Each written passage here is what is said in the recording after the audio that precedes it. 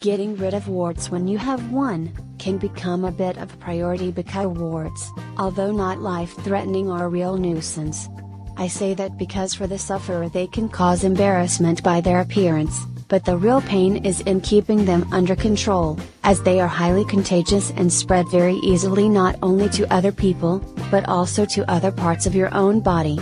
Now there are several ways that you can get rid of warts. Here we will look at a few so that you can decide which course of treatment is right for you.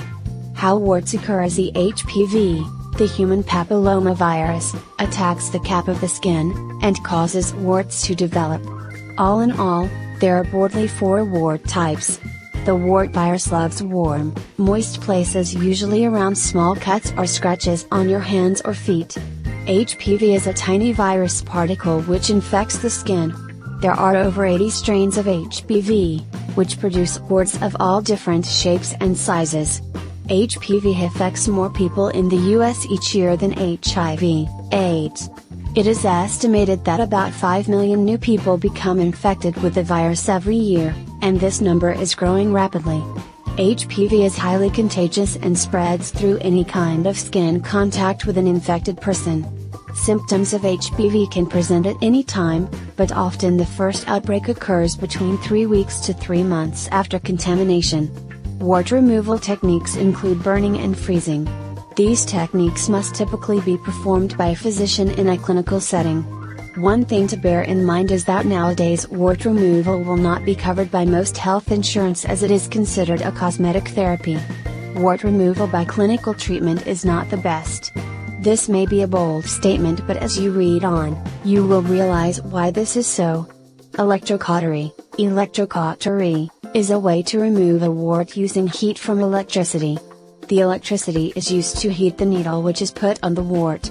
Electrodesiccation with curettage and/or laser surgery is effective and indicated for isolated lesions but may cause scarring.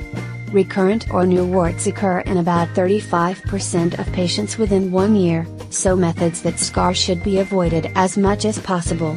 Electrocautery, removal by heat, or cryotherapy, by freezing, is the modern methods of wart removal. The latest in the scene is laser, in which high-intensity light beam is used to destroy the tissue. Laser therapy wart removal uses a high-powered laser beam to burn off the warts. At the same time it also seals the blood vessels to reduce any bleeding that might occur. The laser technology treatment has actually been based on the treatment for laser hair removal and is growing in popularity, although it is not a cheap treatment to undertake. Other kinds of treatment involve the restriction of scratching, use of moisturizing lotions or creams, cold compresses and non-prescription anti-inflammatory corticosteroid creams and ointments. If this proves insufficient, physicians may prescribe corticosteroid medication, antibiotics to combat infection, or sedative antihistamines. Treatment for these warts can require multiple visits to a physician's office. Up until now, previous over-the-counter wart remedies could not deliver a combined therapy to treat large, stubborn warts. If all of this sounds too painful, then there are more and more natural remedies coming onto the market. However, the problem with some of the natural remedies is that it is hard to work out what is fact and what is old wives' tales. But if you do not fancy being treated by laser, electricity, or being cauterized or frozen, then I would definitely look into natural or herbal remedies as a way of getting rid of warts.